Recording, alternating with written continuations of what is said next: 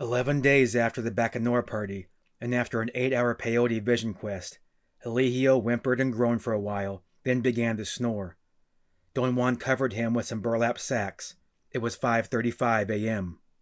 Don Juan and I sat quiet for a long time. He seemed to be tired.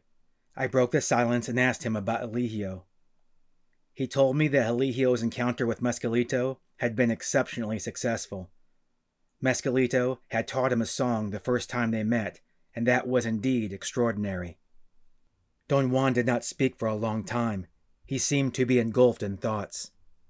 My setup was for Lucio, and I found Eligio instead. I knew it was useless, but when we like someone, we should properly insist, as though it were possible to remake men. Lucio had courage when he was a little boy, and then he lost it along the way. Can you bewitch him, Don Juan? Bewitch him? For what? So he will change and regain his courage. You don't bewitch for courage. Courage is something personal. Bewitching is for rendering people harmless, or sick, or dumb. You don't bewitch to make warriors. To be a warrior, you have to be crystal clear, like Eligio.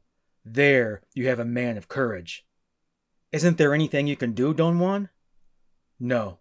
Unfortunately, there is no way to make bones for a jellyfish. It was only my folly. You've told me time and time again, Don Juan, that a sorcerer cannot have follies. I've never thought you could have any. Don Juan looked at me piercingly. He got up, glanced at Eligio, and then at Lucio. He tucked his hat on his head, patting it on the top.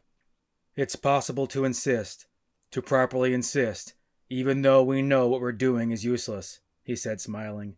But we must know first that our acts are useless, and yet we must proceed as if we didn't know it. That's a sorcerer's controlled folly.